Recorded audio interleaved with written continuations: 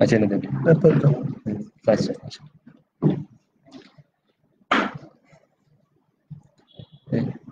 আগেরটা যাবো কেন। আসসালামু আলাইকুম প্রিয় শিক্ষার্থীবৃন্দ, সকলকে আন্তরিক অভিনন্দন ও অনলাইন ক্লাসে যুক্ত হওয়ার জন্য স্বাগতম। আশা করি তোমরা যার যার বাসায় অবস্থান করে ভালো আছো এবং ভালো থাকো এই প্রত্যাশা করে আমি আমার অনলাইন ক্লাসের আলোচনা শুরু করতে যাচ্ছি। আলোচনার পূর্বে আমি আমার সংক্ষিপ্ত পরিচয় তোমাদের কাছে উপস্থাপন করছি। আমি প্রকৌশলী Sheikh Mohammad শাহজিদুল Anwar, junior instructor electrical, Mymensingh polytechnic institute. আমি ইলেকট্রিক্যাল সার্কিট 1 66721 এই বিষয়ে আলোচনা করব। এই বিষয়টি মূলত দ্বিতীয় পর্ব ইলেকট্রিক্যাল ও ইলেকট্রোমেকানিক্যাল টেকনোলজির ছাত্রছাত্রীদের পাঠ্যসূচির একটি বিষয়। আশা করি তোমরা উপকৃত হবে। তাহলে খাতা কলম নিয়ে উপস্থিত হয়ে যাও। প্রিয় শিক্ষার্থীরা, তোমরা কি আমার কথা শুনতে পাচ্ছ? ওকে, তাহলে মূল আলোচনায় আসা যাক। আজকের আলোচনার বিষয় প্রথম অধ্যায় সার্কিট প্যারামিটারস। আমি প্রথমে সার্কিট প্যারামিটার সম্পর্কে বলতে চাই, এরপরে আমি মূল আলোচনায় যাব। বৈদ্যুতিক সার্কিটে যে সকল উপাদান বা এলিমেন্ট ব্যবহৃত হয় তাদেরকে সার্কিট প্যারামিটার বলে, অথবা আমরা এইভাবে বলতে পারি বৈদ্যুতিক অ্যাপ্লায়েন্স সমূহ কার্যোপযোগী করার লক্ষ্যে বিভিন্ন উপাদানের সমন্বয়ে বৈদ্যুতিক সার্কিট গঠিত হয়। সার্কিটে ব্যবহৃত এই উপাদানগুলোকে সার্কিট প্যারামিটারস বলে। প্রত্যেকটি সার্কিট প্যারামিটারের কাজ রয়েছে। যেমন আমরা বলতে পারি হিটারে রেজিস্ট্যান্সের জন্য তাপ উৎপন্ন হয়, মোটরে ইন্ডাকটেন্সের জন্য গুণন শক্তি উৎপন্ন করে, ক্যাপাসিটর ইলেকট্রিক্যাল চার্জ সঞ্চয় করে ও পাওয়ার ফ্যাক্টর উন্নয়ন করে। মূলত সার্কিট প্যারামিটারস এগুলি নিয়ে আমরা আজকে আলোচনায় যাব। নেক্সট আমরা সার্কিটের বিভিন্ন প্রকার সূত্র সম্পর্কে একটু আলোচনা করব। এখানে আমি পাওয়ার কে পি দ্বারা, ভোল্টেজকে বি দ্বারা, কারেন্টকে আই দ্বারা, রেজিস্ট্যান্সকে আর দ্বারা এবং ওহমের একটি সিম্বল দেখিয়েছি। প্রথমে এইগুলো নিয়ে আমি একটু সংক্ষিপ্ত আলোচনা করতে চাই। পাওয়ার, আমরা জানি যে কাজ করার সামর্থ্যকে শক্তি বলে, কিন্তু কাজ করার হারকে বলা হয় পাওয়ার। আর এই পাওয়ারের একক ওয়াট। আর ভোল্টেজ সংক্ষিপ্তভাবে আমরা বলতে পারি বৈদ্যুতিক চাপকে ভোল্টেজ বলা হয়, অথবা কোন একটা কন্ডাক্টর বা পরিবাহীর মধ্যকার দুই প্রান্তের যে বিভব পার্থক্য থাকে তাকে আমরা ভোল্টেজ বলি। এরপর আসা যায় কারেন্ট। আমরা কারেন্টকে আই দ্বারা প্রকাশ করছি। পদার্থের পরিবাহীর অর্থাৎ কন্ডাক্টরের মধ্যকার মুক্ত ইলেকট্রন সমূহ একটা নির্দিষ্ট দিকে প্রবাহিত হওয়ার হারকে কারেন্ট বলা হয়। ইহাকে সাধারণত আমরা আই দ্বারা প্রকাশ করি। ইহার একক কুলম্ব পার সেকেন্ড অথবা এম্পিয়ার লেখা যায়। এরপর আসো রেজিস্ট্যান্স। আমরা এখানে রেজিস্ট্যান্সকে আর দ্বারা প্রকাশ করেছি। রেজিস্ট্যান্স যেহেতু আর দ্বারা প্রকাশ করেছি, রেজিস্ট্যান্সকে আমরা সংক্ষিপ্তভাবে বলতে পারি যে যখন কোনো কন্ডাক্টর বা পরিবাহীর ভিতর দিয়ে ইলেকট্রন ফ্লো হয় বা কারেন্ট প্রবাহিত হয়, তখন ওই কারেন্ট প্রবাহের পথে যে বাধা বা বিঘ্ন ঘটায় তাকে আমরা রেজিস্ট্যান্স বলি। আর এই রেজিস্ট্যান্সের এককই হচ্ছে ওহম। এই ওহমের সিম্বল আমরা এখানে দেখিয়ে দিয়েছি। এখন আসা যাক এই সার্কেল বৃত্ত নিয়ে আমি একটু কথা বলতে চাই। এই বৃত্তের মাধ্যমে আমি বোঝানোর চেষ্টা করেছি সূত্রগুলা, অর্থাৎ কারেন্ট, রেজিস্ট্যান্স এবং ভোল্টেজ, ওয়াট, এগুলি আমি আরেকটু বর্ণনা করব তোমাদের সম্মুখে। এখানে আমরা আই, আর, ই এবং ডাব্লিউ এই চারটি ইলেকট্রিক্যাল কম্পোনেন্ট বা এলিমেন্ট আমরা এখানে উপস্থাপন করেছি। আই দ্বারা আমরা পূর্বেই বলেছি আই দ্বারা কারেন্টের প্রতীক বোঝানো হয়েছে। এই আই সমান সমান আমরা ই বাই আর, আই সমান সমান ডাব্লিউ বাই ই, অথবা আই সমান সমান রুট ডাব্লিউ আর লেখা যায়। এই তিনটা সূত্র আমরা আই এর সাহায্যে প্রকাশ করতে পারি। আই এর একক হচ্ছে এম্পিয়ার। নেক্সট আসা যাক রেজিস্ট্যান্স। এই রেজিস্ট্যান্সকে আমরা আর দ্বারা দেখিয়েছি। এখানে আর সমান সমান লেখা যায় ই বাই আই, আর সমান সমান লেখা যায় স্কয়ার বাই ডাব্লিউ, আর সমান সমান লেখা যায় ডাব্লিউ বাই আই স্কয়ার। আর এর মাধ্যমে আমরা এই তিনটা সূত্র এখানে দেখিয়ে দিয়েছি। এবং আর, এই আর এর অর্থাৎ রেজিস্ট্যান্স, এই রেজিস্ট্যান্সের একক হচ্ছে ওহমস, আমরা এখানে লিখে দিয়েছি। নেক্সট আসা যাক ভোল্টেজ ই। আমরা পূর্বে ভোল্টেজ সম্পর্কে বলেছি যে বৈদ্যুতিক চাপকে ভোল্টেজ বলা হয়, আর এই ভোল্টেজকে আমরা ভি অথবা ই দ্বারা প্রকাশ করতে পারি। আর ভোল্টেজের সূত্র তিনটা। প্রথম সূত্র আমরা ই সমান সমান আই আর, দ্বিতীয় লিখছি ই সমান সমান ডাব্লিউ বাই আই, ই সমান সমান রুট ডাব্লিউ আর। এই তিনটা সূত্র আমরা এই ভোল্টেজ সাহায্যে লিখতে পারি, এবং এই ভোল্টেজের একক হচ্ছে ভোল্টস। আমরা পরবর্তীতে দেখা যাক ডাব্লিউ। এখানে আছে ডাব্লিউ সমান সমান পাওয়ার, অথবা এটাকে আমরা পি অথবা ডাব্লিউ দ্বারা প্রকাশ করতে পারি। তাহলে এটারও তিনটা ফর্মুলা সূত্র আমরা এখানে উপস্থাপন করেছি। ডাব্লিউ সমান সমান অথবা পি সমান সমান লেখা যায় ই আই, ডাব্লিউ সমান সমান লেখা যায় আই স্কয়ার আর, অথবা ডাব্লিউ সমান সমান লেখা যায় ই স্কয়ার বাই আর। তাহলে ডাব্লিউর এককটা আমরা এখানে উপস্থাপন করছি, ডাব্লিউ সমান সমান ওয়াটস আমরা লিখেছি। তাহলে বন্ধুরা, প্রিয় শিক্ষার্থীরা, তোমরা এই চারটি ইলেকট্রিক্যাল কম্পোনেন্ট সম্পর্কে জানতে পারলা, এদের একক এবং প্রত্যেকটির আলাদা আলাদা সূত্র আমরা এখানে উপস্থাপন করার চেষ্টা করছি, একটা সার্কেল অথবা বৃত্তের মাধ্যমে দেখানোর চেষ্টা করছি, যাতে তোমরা সহজে মনে রাখতে পারো এবং তোমরা সহজভাবে এগুলোর সাথে ক্যালকুলেশন করতে পারো। তো আমরা এখন পরবর্তী টপিকস বলতে পরবর্তী স্লাইডে চলে যাই। এখানে আমরা সার্কিট প্যারামিটারসের সংজ্ঞা সম্পর্কে আলোচনা করতেছি। বৈদ্যুতিক সার্কিটে ব্যবহৃত বিভিন্ন উপাদান যেগুলো আমরা ব্যবহার করি, যেমন রেজিস্ট্যান্স, ইন্ডাকটেন্স, ক্যাপাসিটেন্স, ইম্পিডেন্স, এগুলোকে সার্কিট প্যারামিটার বলা হয়। আমরা এখানে একটা সার্কিট অঙ্কন করে দেখিয়ে দিয়েছি, যেখানে আর1 এর নিচে আর দেওয়া আছে, এবং সি1 এর নিচে সি দেওয়া আছে, এবং এল1 এর নিচে এল দেওয়া আছে। অর্থাৎ মূলত এখানে আর হইতেছে রেজিস্ট্যান্স, সি হইতেছে ক্যাপাসিটেন্স, এল হইতেছে ইন্ডাকটেন্স। তাহলে এই তিনটা উপাদানই হইতেছে বৈদ্যুতিক সার্কিট প্যারামিটারস।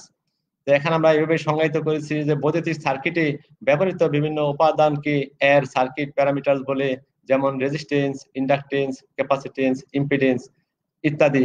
ইম্পিডেন্সটা মূলত এই তিনটার সমষ্টি অর্থাৎ যোগফল। অর্থাৎ আমরা জানি যে এসি সার্কিটের মোট যে বাধাটা সেটাকে ইম্পিডেন্স বলা হয়। তাহলে আমরা রেজিস্ট্যান্স, ক্যাপাসিটেন্স এবং ইন্ডাকটেন্স যে তিনটা এলিমেন্ট আমরা এখানে ব্যবহার করেছি, এই তিনটার সাথে আমরা ইম্পিডেন্সটাকে সংযুক্ত করতে পারি। তাহলে এটাও একটা সার্কিট প্যারামিটার। তাহলে এখানে একটা আমরা সার্কিটের সাহায্যে এই সার্কিটের প্যারামিটারস এর উপাদানগুলো এখানে এঁকে দিয়েছি। এখন আসা যাক বিভিন্ন সার্কিট প্যারামিটারস এর বর্ণনা। আমরা তাহলে প্রত্যেকটি সার্কিট প্যারামিটারস এর সংক্ষিপ্ত বর্ণনা দেওয়ার চেষ্টা করেছি। প্রথমে আসা যাক রেজিস্ট্যান্স।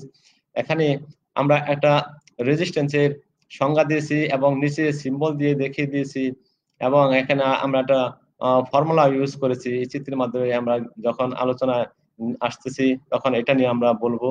এর আগে আমি রেজিস্ট্যান্স নিয়ে বলতে চাই যে কোন পরিবাহী পদার্থের মধ্য দিয়ে কারেন্ট প্রবাহিত হওয়ার সময় পরিবাহী পদার্থের যে ধর্মের কারণে ইহা বাধাগ্রস্ত হয়, উক্ত ধর্ম বা বৈশিষ্ট্যকে আমরা রেজিস্ট্যান্স বলে থাকি। এই রেজিস্ট্যান্সকে আমরা সাধারণত আর দ্বারা প্রকাশ করি, এবং রেজিস্ট্যান্সের একক হচ্ছে ওহম। আমরা এই সিম্বলের মাধ্যমে রেজিস্ট্যান্সের এককটাকে দেখিয়ে দিয়েছি। পাশে আমরা দুইটা চিত্র অঙ্কন করেছি। প্রথম চিত্রের মধ্যে আমরা 12 ভোল্ট সাপ্লাই বা সরবরাহ এখানে দেখানো আছে, এবং 4 এম্পিয়ার কারেন্ট রেজিস্ট্যান্সের ভিতর দিয়ে প্রবাহিত হচ্ছে। তাহলে এখানে ওয়াট দেওয়া আছে, ওয়াট দিয়ে ওহম। তাহলে কত ওহম রেজিস্ট্যান্সটা আমার এটা হবে। এখানে আমি তোমাদেরকে এই রেজিস্ট্যান্সের মানটা বের করার জন্য বললাম। তোমরা কমেন্ট বক্সে গিয়ে আমি যে সূত্রগুলো পূর্বে আলোচনা করলাম ওই সূত্রের সাহায্যে এখানে এর মানটা বের করে দেখিয়ে দিবে। তাহলে আশা করি যে তোমরা এই সূত্রের সাহায্যে ওহমের মান বা রেজিস্ট্যান্সের মানটা বের করতে পারবে। এখানে আমরা একটা প্যারালাল সার্কিট রেজিস্ট্যান্স সার্কিট দেখিয়েছি। এখানে 1 কিলো ওহমের একটা রেজিস্ট্যান্স সংযুক্ত করেছি, এরপর 2.5 কিলো ওহমের একটা রেজিস্ট্যান্স সংযোগ করেছি, এরপর 3 কিলো ওহমের একটা রেজিস্ট্যান্স সংযোগ করেছি। তিনটা রেজিস্ট্যান্স প্যারালালে সংযুক্ত করে আমরা একটা সরবরাহ বা সাপ্লাই দিয়েছি। সেখানে আমরা একটা ব্যাটারি ইউজ করছি। এই ব্যাটারির মাধ্যমে এই তিনটা রেজিস্টার সংযুক্ত করে আমরা একটা সার্কিট অঙ্কন করে তোমাদেরকে একটা রেজিস্ট্যান্স দ্বারা গঠিত সার্কিট দেখানোর চেষ্টা করেছি। আশা করি তোমরা এই সার্কিটটি বাসায় নিজেরা করবে এবং এর সাহায্যে তোমরা কি ফলাফল পাও, উপকৃত হও। আমি আশা করি যে তোমরা ভালো ফলাফল পাবে। নেক্সট রেজিস্ট্যান্স দ্বারা আমি আরেকটি সার্কিট তোমাদের অঙ্কন করে এখানে দেখিয়েছি। এখানে আমরা একটা 9 ভোল্টের ব্যাটারি সংযুক্ত করেছি। এই ব্যাটারির সাহায্যে আমরা একটা রেজিস্ট্যান্স দিয়েছি, এখানে রেজিস্টর দিয়েছি। এই রেজিস্টরের গায়ের মধ্যে আমাদের কালার দেওয়া আছে। যে প্রথমটা ইয়েলো কালার, দ্বিতীয়টা ভায়োলেট কালার, তৃতীয়টা ব্রাউন কালার। আমরা জানি যে রেজিস্ট্যান্সের গায়ে কালার দেখে রেজিস্ট্যান্সের মান নির্ণয় করা যায়। আমরা এখানে মানগুলাও দিয়েছি তোমাদের, এই রেজিস্ট্যান্সের গায়ের যে মানগুলো আছে, যে ইয়েলো এর কালার আমরা জানি 4, এবং ভায়োলেট যে বেগুনি এর কালার আমরা জানি 7, এবং ব্রাউন যে বাদামি বাদামিটা এখন সাধারণত আমরা এটা মাল্টিপ্লাই হিসেবে জায়গায় ব্যবহার করছি। কারণ আমরা জানি যে রেজিস্ট্যান্সের মান বের করতে হলে প্রথম যে ব্যান্ড থাকে এই ব্যান্ডের মান আমরা লিখতে হয়, দ্বিতীয় ব্যান্ডের মান লিখতে হয়, এবং তৃতীয় নম্বরের ব্যান্ড যেটা থাকে সেটা মাল্টিপ্লাই হিসেবে ব্যবহৃত হয়। কারণ এখানে তিনটা কালার দেওয়া আছে, তিনটা কালারের জন্য আমরা এরকম পদ্ধতি আমরা জানি। এই কারণে আমরা এখানে তিনটা কালারের মান দেখে রেজিস্ট্যান্সের মানটা আমরা বের করতে পেরেছি। কারণ এটা ইয়েলোর মান 4, তাহলে ভায়োলেট বেগুনির মান 7, এবং যেটা আমরা ব্রাউন দিয়েছি এটা মাল্টিপ্লাই হিসেবে ব্যবহৃত হয়েছে। তাহলে আমরা এখানে মাল্টিপ্লাই করে এই 470 ওহমের এই মান আমরা বের করেছি। এর সাথে আমরা একটা এলইডি সংযুক্ত করেছি। এই এলইডিটা সিরিজে সংযোগ করা হয়েছে। তাহলে 9 ভোল্টের একটা ব্যাটারির সাথে একটা রেজিস্ট্যান্স এবং একটা বাল্ব আমরা সংযুক্ত করে একটা রেজিস্ট্যান্স দ্বারা গঠিত সার্কিট আমরা এখানে দেখানোর চেষ্টা করেছি। নেক্সট আসা যাক রেজিস্ট্যান্স দ্বারা গঠিত আরেকটা সার্কিট আমরা এখানে দেখিয়েছি। এখানে আমরা একটা ব্যাটারি সংযুক্ত করেছি, ব্যাটারির মধ্যে পজিটিভ নেগেটিভ দেওয়া আছে এবং এদিকে কারেন্ট প্রবাহিত হচ্ছে। এখানে আমরা একটা রেজিস্ট্যান্স ইন গ্লোব দেখিয়েছি, যেটা একটা সিরিজে রেজিস্টার একটা বাল্ব সংযুক্ত করে আমরা ব্যাটারির সাহায্যে একটা রেজিস্ট্যান্স দ্বারা গঠিত সার্কিট তৈরি করছি। তোমরা এই সার্কিট গুলা প্রত্যেকেই প্র্যাকটিক্যালি বাসায় এগুলা করে দেখবে। নেক্সট এখন আসো, এখানে আমরা একটা রেজিস্ট্যান্স দ্বারা এমন একটা মান বের করব যে এখানে আমরা একটা রেজিস্ট্যান্স অঙ্কন করেছি, যে রেজিস্টারের বিভিন্ন ধরনের কালার আমরা এই জায়গায় দিয়েছি, যে এই কালার দেখে আমরা কিভাবে মান বের করতে পারি একটা রেজিস্ট্যান্সের মান, তার আমি একটা সহজ ফর্মুলা তোমাদের এখানে উপস্থাপন করেছি। ফর্মুলা বলতে এখানে একটা পদ্ধতি বা উপায়। আমরা যদি এই পদ্ধতি বা উপায়টা মনে রাখতে পারি তাহলে আমরা যে কোনো রেজিস্টরের গায়ের কালার দেখে এর মান বের করতে পারবো। আমরা সূত্র বলতে এখানে যে আমরা নিয়মটা দিয়েছি সেটা হইতেছে কাবালা কহ শনিবে দোষা। কা কয়কার কা কালো মানে 0, বয়কার বা বাদামি মানে 1, লয়কার লাল মানে 2, অতে কমলা মানে 3, হতে হলুদ মানে 4, দন্তার সাথে সোনালী 5, দন্তার 9 দিকে নীল 6, বেকার বেগুনি 7, দশর ধূসর 8, দন্তার শাখা সাদা 9। তোমরা যদি এই সিকোয়েন্স অর্থাৎ কাবালা কহ শনি বেদশা এই সিকোয়েন্সটা মনে রাখতে পারো তাহলে 0 থেকে 9 পর্যন্ত এই 10টা কালার কোডের মান তোমরা সহজেই মনে রাখতে পারবে আমি আশা করি। এখানে পাশে আমি একটা রেজিস্ট্যান্স এঁকে দিয়েছি, রেজিস্ট্যান্সের গায়ে আমরা যে কালার আছে এই কালার দেখে কিভাবে মান বের করা যায় সেটা আমি তোমাদের এখনই আজকে শিখিয়ে দেবো। তোমরা এটা দেখলেই শিখতে পারবে এবং যে কোনো রেজিস্ট্যান্সের গায়ে কালার দেখে তোমরা এর মান সহজভাবে বের করতে পারবে। তাহলে আসা যাক, দেখো এখানে যে রেজিস্টারটি দেওয়া আছে, রেজিস্টারের প্রথমে গায়ে যে লেখা আছে ইয়েলো, কি লেখা আছে ইয়েলো, তাহলে আমি ইয়েলো বলতে হলুদ, তাহলে হলুদের মান 4, দেখো রেজিস্টার নিচে আমি 4 লিখে দিয়েছি। এর পরবর্তী আছে এখানে আছে নিচে আছে 7, 7 আমরা এখানে বেগুনি, এই বেগুনির মান যেহেতু 7 আমরা এই 7 লিখে দিয়েছি। এরপরে পরের যে কালারটা আছে সেটা রেড এর মান আমরা জানি মাল্টিপ্লাই হিসেবে ব্যবহৃত হয়, এই মাল্টিপ্লাই এর মান হচ্ছে 100। এবং পরবর্তীতে আমরা জানি যে কালারটা সেটা টলারেন্স হিসেবে ব্যবহৃত হয়। এখানে যে এই টলারেন্স দেওয়া আছে এটা টলারেন্স হচ্ছে 5%। আমরা জানি যে সোনালী যে কালারটা হয় তার টলারেন্স হয় 5%।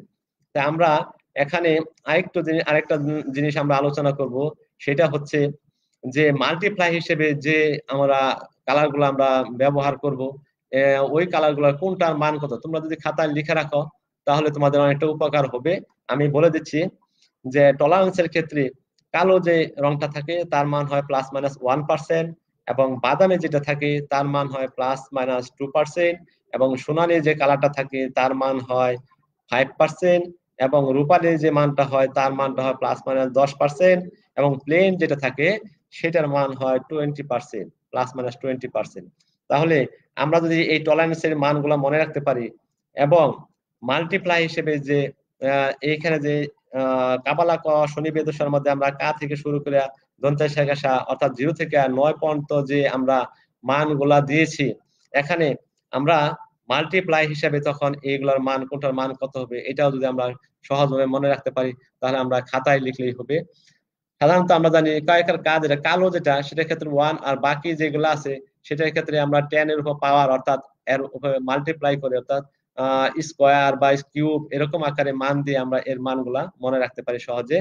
যেরকম আমরা 2 নম্বর আসি যে বাদামি, বাদামির ক্ষেত্রে আমরা জানি মান 10, 10-এর উপর পাওয়ার 1 দিই তাহলে 10 কে 10ই হয়। এরপরে আসো মনে করো লাল, লালের উপর যদি 10 স্কোয়ার দিই তাহলে হয় 100। এরকম যে লাল আছে লালের উপর অর্থাৎ মাল্টিপ্লাই যখন আমরা ধরবো, যখন মাল্টিপ্লাই সে মান বের করবো তখন এইভাবে সিকোয়েন্স অনুযায়ী আমরা যাবো। কয়ের ক্ষেত্রে 1 কিলো হবে এবং হর ক্ষেত্রে 10 কিলো হবে এবং দন্তা স্বর ক্ষেত্রে হবে 100 কিলো। এরকম আমরা পরবর্তীতে নীলের ক্ষেত্রে হবে 1 মেগা, আবার এবং বেগুনির ক্ষেত্রে হবে 10 মেগা। আর পরের দুইটা মান মাল্টিপ্লাই ব্যবহৃত হয় না। সুতরাং আমরা এইভাবে কি করতে পারি, একটা রেজিস্ট্যান্সের মানগুলো আমরা সহজভাবে মনে রেখে বের করতে পারি। এটার নিচে আমি বের করে দেখিয়েও দিয়েছি তোমাদের এখানে সূত্রের সাহায্যে। তোমরা যদি এই সূত্রটা অবলম্বন করো তাহলে তোমরা সহজভাবে মান বের করতে পারো। তাহলে দেখা যায় সূত্র দিয়ে আমি লিখেছি প্রথম কালার, অর্থাৎ প্রথম যে ব্যান্ডটা থাকে, যে প্রথম ব্যান্ডটা এখানে আছে কত আছে, প্রথম ব্যান্ডটা আছে মান দিছে আমরা 4, 4 বলতে এখানে আমরা লিখেছি হলুদ, তাহলে এটা হলুদ, তাহলে হলুদের মান 4। দ্বিতীয়টা এখানে 7, 7 সাথে 7 কোনটা বেগুনি, তাহলে বেগুনির মান হচ্ছে 7, তাহলে আমরা এই যে প্রথমটা 4, দ্বিতীয় কালারটা 7, অর্থাৎ প্রথম ব্যান্ডের মান 4, দ্বিতীয় ব্যান্ডের মান 7। আর তৃতীয় যে ব্যান্ড আছে রেড, তাহলে রেড একটু আগে তোমাদের বলছি যে এটা মাল্টিপ্লাই হিসেবে ব্যবহৃত হয়েছে, তাহলে ইনটু দিয়ে আমরা 10 স্কয়ার দিছি। এরপর আছে প্লাস মাইনাস টলারেন্স, তাহলে টলারেন্স 5%, এই যে আমাদের এই জায়গায় যে 5% আমরা লিখেছি সোনালী যে কালারটা আছে এটা 5% দিয়েছি। তাহলে আমরা দেখা যায় এই সূত্রের সাহায্যে যদি এই মানটাকে বসাই তাহলে প্লাস মাইনাস এখানে যে টলারেন্স আছে তাহলে আমরা দুইটা মান বের করতে পারবো, একটা R1 আর একটা R2। R1 এর ক্ষেত্রে আমরা পজিটিভ ব্যবহার করব আর R2 এর ক্ষেত্রে আমরা নেগেটিভ ব্যবহার করব। তোমাদেরকে আবার বলছি আমি সূত্রটা তোমরা আবার দেখো, যে প্রথম যে কালারটা আছে এটার মান আমরা 4 দিছি, দ্বিতীয় যে কালারটা আছে এটার মান 7 দিছি, তাহলে এটা ব্যান্ড হিসেবে হতে হবে, প্রথম ব্যান্ড দ্বিতীয় ব্যান্ড। তৃতীয়টা আমি তোমাদের কি বলছিলাম, যেহেতু এটা মাল্টিপ্লাই হিসেবে ব্যবহৃত হয় সুতরাং আমি মাল্টিপ্লাই দিয়ে ওয়ার্ড দিয়ে দিছি। এরপর আমরা প্লাস মাইনাস টলারেন্স দিছি, তাহলে এই যে 5% যেটা আছে এটা টলারেন্স হিসেবে ব্যবহার করছি। তাহলে এখানে 4টা আছে, যদি 3টা থাকে তাহলে কি হবে, 3 কালার থাকলে কি হবে, 3 কালার থাকলে আমরা প্রথমে যে কালারটা আছে এই কালারটা আমরা প্রথম ব্যান্ড, দ্বিতীয় যে কালারটা আছে এটা আমরা দ্বিতীয় ব্যান্ড হিসেবে ধরবো, আর তৃতীয় যেটা থাকবে সেটাতে আমরা মাল্টিপ্লাই হিসেবে ব্যবহার করবো। কিন্তু যখন 5টা কালার থাকবে, এখন তো দেওয়া আছে 4টা, তাহলে 5টা থাকলে আমরা কি করব, 5টা থাকলে প্রথমটা প্রথম ব্যান্ডের মান লিখবো, দ্বিতীয়টা দ্বিতীয় ব্যান্ডের মান লিখবো, তৃতীয়টা তৃতীয় ব্যান্ডের মান লিখবো, লেখা পরে চতুর্থ যেটা থাকবে সেটার মান আমরা মাল্টিপ্লাই করব এবং পঞ্চম যেটা থাকবে সেটা আমরা টলারেন্স হিসেবে ধরবো। তাহলে এইভাবে আমরা যে কোনো রেজিস্ট্যান্সের গায়ে কালার দেখে আমরা কি করতে পারি, সহজে মান বের করতে পারি। এখানে আমরা দেখো একটা ওহমস ল লিখেছি, আমরা ওহমস ল জানি যে ভি সমান আই আর, এটা 3টা ফর্মুলা একটু আমি পূর্বে দেখাইছি, ভোল্টেজ ভোল্টেজ কারেন্ট এবং রেজিস্ট্যান্স। তাহলে এখানে আমরা 24 ভোল্ট দেখিয়েছি এবং এখানে 0.024 এম্পিয়ার কারেন্ট দেখানো হয়েছে এবং 1 কিলো ওহম দেখানো হয়েছে। তাহলে এই জায়গায় আমরা যে কোনো দুইটার মান যদি আমাদের জানা থাকে আর একটার মান যদি না জানা থাকে তাহলে আমরা যে কোনো উপায় যেটা জানা না থাকবে সেটা আমরা সহজভাবে বের করতে পারবো। নেক্সট আসা যাক ইন্ডাকটেন্স। ইন্ডাকটেন্স মূলত কয়েল, কোন কয়েলের এমন একটা বৈশিষ্ট্য বা ধর্ম যা এর মধ্য দিয়ে কারেন্ট বা ফ্লাক্সের যে কোনো ধরনের পরিবর্তনে বাধা প্রদান করে। আমরা সাধারণত জানি যে এই ইন্ডাকটেন্স মূলত দুই প্রকারের হয়ে থাকে, একটা সেলফ ইন্ডাকটেন্স আর একটা মিউচুয়াল ইন্ডাকটেন্স। প্রথমে আসে আমি সেলফ ইন্ডাকটেন্স। কোন কয়েলের মধ্য দিয়ে প্রতি এম্পিয়ার টার্ন কারেন্ট প্রবাহের ফলে এতে যে ওয়েবার টার্নের সৃষ্টি হয় তাকে আমরা সেলফ ইন্ডাকটেন্স বলে থাকি, এটাকে আমরা এল দ্বারা প্রকাশ করি। আর মিউচুয়াল ইন্ডাকটেন্স হচ্ছে পাশাপাশি অবস্থিত দুইটা কয়েলের একটার প্রতি একক কারেন্টের পরিবর্তনের ফলে অন্যটির যে ওয়েবার টার্নের সৃষ্টি হয় তাকে আমরা মিউচুয়াল ইন্ডাকটেন্স বলে থাকি, এটাকে এম দ্বারা প্রকাশ করি আমরা। তাহলে এখানে দেখো যে ইন্ডাকটেন্সের আমরা সংজ্ঞাটা এখানে উপস্থাপন করেছি, এটি লিখছি আমরা এটি কয়েলের এমন একটা বৈশিষ্ট্য বা ধর্ম যা কয়েলের চারদিকে ফ্লাক্সে হ্রাস বৃদ্ধিতে বাধা প্রদান করে। এটাকে আমরা এল দ্বারা দেখিয়েছি এখানে প্রত্যেকটাকে, এবং এর এককটাকে এইচ হেনরি আকারে এখানে আমরা লিখেছি। তাহলে এখানে একটা সিম্বল আমরা দেখিয়ে দিয়েছি যে ইন্ডাক্টরের সিম্বল কেমন হতে পারে, তাহলে এই সিম্বল দেখে তোমরা বলতে পারবে যে এটা একটা ইন্ডাক্টরের সিম্বল দেখানো হয়েছে। এখানে আমরা একটা সার্কিট অঙ্কন করেছি ইন্ডাক্টর দ্বারা। তাহলে দেখো এখানে 120 ভোল্টের একটা আমি কি সাপ্লাই, এর সাথে 60 হার্টজ ফ্রিকোয়েন্সি দিয়ে এসি সাপ্লাই সরবরাহ দিছি। এখানে আমরা একটা ইন্ডাক্টর সংযোগ করছি, ইন্ডাক্টরের মান আমরা এরকম এল সমান 0.3 হেনরি দিয়ে দিছি। তাহলে তোমরা এই ইন্ডাক্টরের সাহায্যে এরকম একটা সার্কিট তোমরা নিজেরা তৈরি করতে পারবে আশা করি। তাহলে আমরা এখন পরবর্তী যাই, ইন্ডাকশন দ্বারা গঠিত আরেকটা সার্কিট আমরা যাই। এখানে আমরা একটা ব্যাটারি সংযুক্ত করেছি, প্লাস মাইনাস দিয়ে তোমরা পজিটিভ নেগেটিভ দেখতে পাচ্ছো। এখানে আমরা একটা সুইচ ব্যবহার করেছি এবং ব্যাটারির সাহায্যে সাপ্লাই দেওয়া হয়েছে, যেখানে একটা রেজিস্ট্যান্স আর আয়তে একটা ইন্ডাকটেন্স আমরা সংযুক্ত করছি। এখানে দেখো তার পেঁচানো আছে। তাহলে আমরা এখানে এটাকে আমরা ইন্ডাকটেন্স হিসাবে ব্যবহার করছি। তাহলে ইন্ডাকটেন্স দ্বারা এরকম তোমরা একটা সার্কিট গঠন করতে পারবা। এখন যদি আমরা সুইচটাকে অন করি তাহলে বাল্বটা জ্বলে উঠবে। তাহলে তোমরা বাসায় এই সার্কিটটি অঙ্কন করে নিজেরা চেষ্টা করতে পারো যে ইন্ডাকশন দ্বারা গঠিত কিরকম সার্কিট হয় এবং কিভাবে কাজ করে তোমরা নিজেরাই প্র্যাকটিক্যালি বাসায় দেখতে পারবে আশা করি। নেক্সট আসা যাক ইন্ডাকশন দ্বারা আরেকটা গঠিত সার্কিট। দেখো এই জায়গায় আমরা একটা তিনটা ইন্ডাকটেন্স প্যারালালে সংযুক্ত করছি। প্রথমটার মান দিছি 5 মিলি হেনরি, দ্বিতীয়টার মান দিছি আমরা 15 মিলি হেনরি এবং তৃতীয় ইন্ডাক্টরের মান দিছি আমরা 30 মিলি হেনরি। তাহলে আমরা তিনটা ইন্ডাক্টর এই জায়গায় ব্যবহার করছি প্যারালাল ভাবে, এবং এই তিনটা ইন্ডাক্টর প্যারালাল ভাবে সংযুক্ত করে আমরা একটা সেল বা একটা ব্যাটারি, আমরা জানি যে কয়েকটা সেল মিলে একটা ব্যাটারি হয়, তাহলে আমরা একটা ব্যাটারির সাথে সংযুক্ত করছি। সংযুক্ত আমরা ইন্ডাকশন দ্বারা গঠিত আর একটা সার্কিট অঙ্কন করে তোমাদের দেখিয়েছি যে তোমরা যাতে এইটাও প্র্যাকটিক্যাল ভাষায় নিজেরা করতে পারো। তো নেক্সট আসা যাক ক্যাপাসিটেন্স।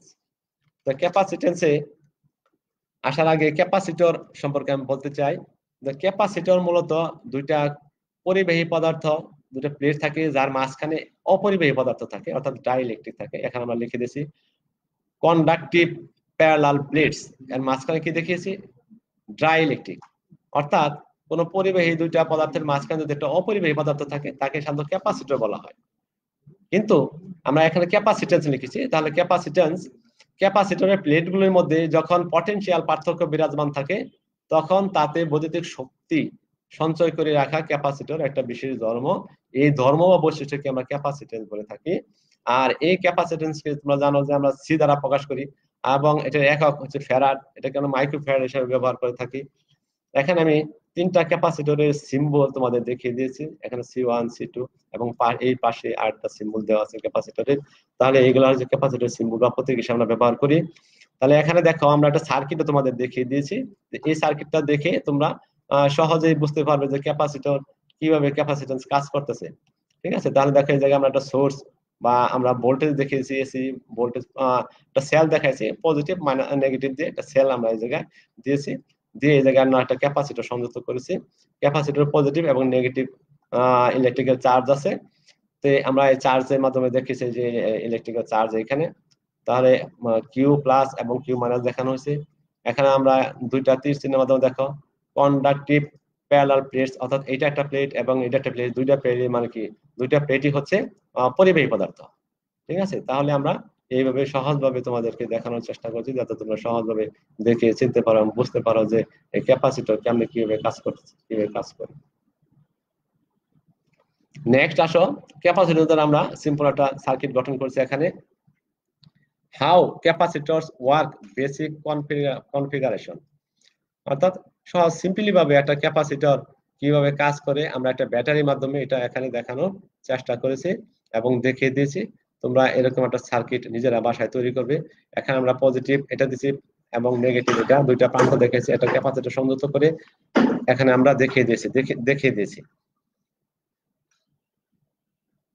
ক্যাপাসিট্যান্স দ্বারা গঠিত আরেকটা সার্কিট আমরা এখানে উপস্থাপন করেছি। আমরা একটা সার্কিট মূলত এটা আরএলসি সার্কিট, আমরা একটা ট্রেনের বোর্ডের মধ্যে তোমাদের এখানে দেখানোর উপস্থাপন করেছি। এখানে তিনটা দেখো 10 ওহম মানের, 33 ওহম মানের এবং 100 ওহম মানের তিনটা রেজিস্ট্যান্স আমরা এখানে সংযুক্ত করেছি। এবং এখানে দেখো আমরা যে 1 কিলো এবং এখানে দেওয়া আছে 7.5 ভোল্ট আমরা দেওয়া আছে এবং এখানে একটা ইন্ডাক্টেন্স দেওয়া আছে 8.2 মিলি হেনরি। এখানে পাশে এবং 100 মাইক্রোফ্যারাড এবং 330 মাইক্রোফ্যারাডে দুইটা ক্যাপাসিটর আমরা এখানে কি করছি সংযুক্ত করেছি। অর্থাৎ এই জায়গায় শুধু ক্যাপাসিটেন্স দ্বারা না, ক্যাপাসিটেন্স তো আছে, তার সাথে রেজিস্ট্যান্স এবং ইন্ডাক্টেন্স আছে। তো মূলত এখানে আরএলসি সার্কিটকে আমরা দেখিয়েছি। আমরা এখানে উপরে লিখেছি ক্যাপাসিটেন্স দ্বারা গঠিত সার্কিট। তাহলে তোমরা এই বোর্ডের মাধ্যমে এটা যদি বাসায় তোমরা প্র্যাকটিক্যাল নিজেরা করো তাহলে অনেকটা উপকৃত হবে, নিজেরা এটা চেষ্টা করবে। নেক্সট আসা যাক ইম্পিডেন্স। আমরা জানি যে এসি সার্কিটে কারেন্ট প্রবাহের পথে মোট বাধাকে আমরা ইম্পিডেন্স বলে থাকি। এখানে আমরা এই সিম্বল ইম্পিডেন্সের একটা সিম্বল প্রতীক অঙ্কন করেছি জেড, এর এককে আমরা ওহমস দ্বারা বুঝিয়েছি। এখানে আমরা একটা এসি সার্কিট অঙ্কন করেছি, এখানে এসি সোর্স হিসেবে আমরা এই সোর্সটা ব্যবহার করেছি।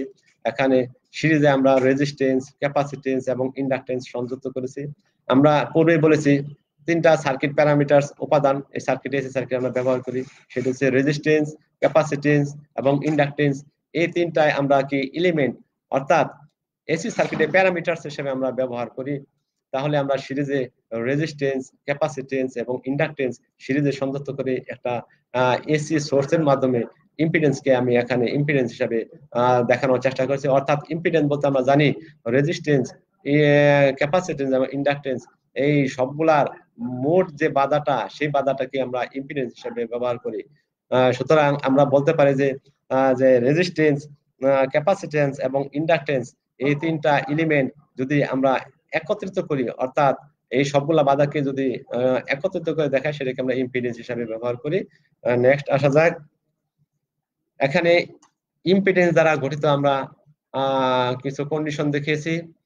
আমরা লিখেছি series resonance condition, series resonance condition. এখানে z সমান সমান r লেখা আছে, w সমান সমান 1/√LC লেখা আছে, x সমান সমান xl লেখা আছে, ফেজ সমান সমান ফাই সমান সমান 0 লেখা আছে। এখানে আমরা এসি একটা সার্কিট অঙ্কন করেছি। এসি সার্কিটে আমরা এখানে দেখো আমরা সাপ্লাই হিসেবে একটা ভোল্টেজ দিয়েছি, ফ্রিকোয়েন্সি আছে, অনেক একটা মান আছে 2πf রেডিয়ান পার সেকেন্ড। এখানে সাপ্লাই কারেন্ট দেওয়া আছে I সমান সমান V/Z, আর রেজিস্ট্যান্স আর আইতে একটা ভোল্টেজ ড্রপ হয় VR সমান সমান IR, সি এর আর আইতে একটা ভোল্টেজ ড্রপ হয় BC সমান সমান IXC, BL এর আর আইতে একটা ভোল্টেজ ড্রপ হয় IXL। আমরা এখানে Z এর মানটাকে √R² প্লাস ব্র্যাকেট দিয়ে XL minus XC whole square আকারে আমরা দেখানোর চেষ্টা করেছি। এখানে আমরা একটা ফেজর ডায়াগ্রাম দেখেছি, একটা ইমাজিনারি ভ্যালু উপরের দিকে এবং রিয়েল ভ্যালু নিচের দিকে দেখাইছি। এখানে উপরের দিকে XL নিচের দিকে XC, দুইটা দেখে দুইটা ডিফারেন্স এখানে মান দেওয়া আছে এবং লব্ধি মান Z দ্বারা প্রকাশ করছি। x এর সমান সমান 1/ωc, x এর সমান সমান ωL দেখিয়ে দিয়েছি। তোমরা এই কন্ডিশন মনে রাখলে তোমাদের খুবই উপকৃত হবে। এখন আসলে সম্ভাব্য প্রশ্নসমূহের মধ্যে এর আমরা যা আলোচনা করলাম আমি তোমাদের এখানে সংক্ষিপ্তভাবে লিখে দিয়েছি। রেজিস্ট্যান্স কি আর একক প্রতীক লেখো, ইন্ডাকটেন্স কি আর প্রতীক লেখো, এই বাকি প্রশ্নগুলো তোমরা দেখে নিবে। এখন আমরা আসা যাক, তোমরা যদি এই লাইভ ভিডিওটি পুনরায় দেখতে চাও তবে দক্ষতা বাতায়নের ফেসবুক পেজে লগ ইন করো, অর্থাৎ www.facebook.com/skillsgov.bd অথবা www.skillsgov.bd এইখানে ভিজিট করে তোমরা এই ভিডিওটি পুনরায় আবার দেখতে পারবে। আজকে এই আলোচনায় তোমরা কোনো প্রশ্ন থাকলে তোমরা কমেন্ট বক্সে কমেন্ট করলে আমি উত্তর দেওয়ার চেষ্টা করব। সকলকে ধন্যবাদ দিয়ে আজকের লেসন ও সেশন এখানেই সমাপ্ত করছি। তোমরা আগামী ক্লাসে আমার পরবর্তী লেসন অর্থাৎ দ্বিতীয় চ্যাপ্টার নিয়ে আলোচনা করব। সবাই খাতা কলম নিয়ে প্রেজেন্ট হয়ে যাবে, উপস্থিত হয়ে যাবে। তাই আজকে এখানে তোমাদের ধন্যবাদ জানিয়ে সমাপ্ত করছি। সকলকে ধন্যবাদ দিচ্ছি।